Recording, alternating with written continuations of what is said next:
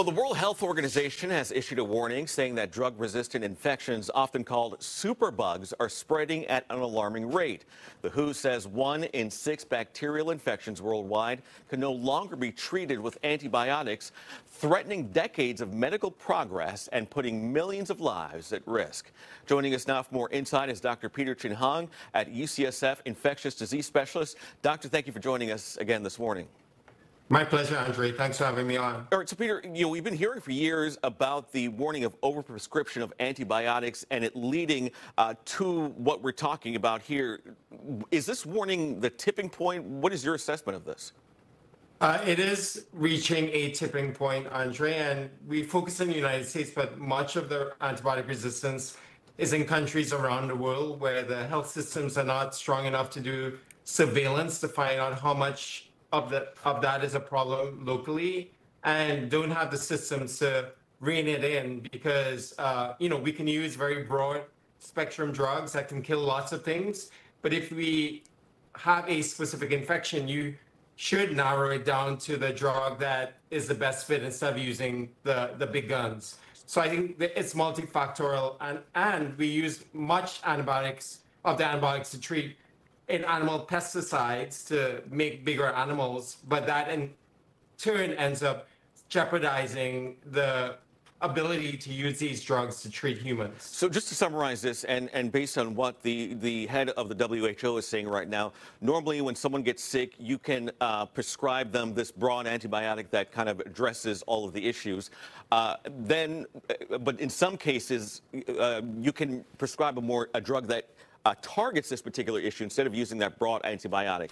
Too much of that antibiotic is causing this resistance, right? And none of the hospitals and doctors are doing the work to specifically prescribe a specific drug to treat the illness. Yes, exactly. It requires a system to actually identify, hey, right now you may use a different drug because we got this information back from the lab. So, it's not just up to the individual clinician or doctor. It requires that system to really know it might be a problem and then intervene with the information through an electronic medical record. So that's why it's hard to do around the world. And that's why, for example, when some people have urinary tract infections now in the outpatient setting, there may be no pills that you can take, and you may have to go in to get an intravenous drug.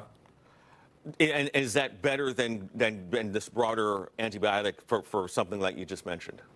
Yeah, because when you take a broad antibiotic for something that you can use a narrower antibiotic for, it kills lots of the other healthy bacteria around and creates an environment where the other bugs can proliferate in the presence of this bug when you're not even treating it.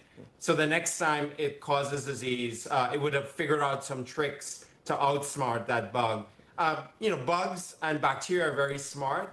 It's been a long-term problem ever since penicillin, because right now you can't even use penicillin for lots of things, and that's because it's been a back and forth between humans and bacteria. How bad is the problem here in the U.S.? I mean, we hear from the World Health Organization, but is the problem also as pronounced here?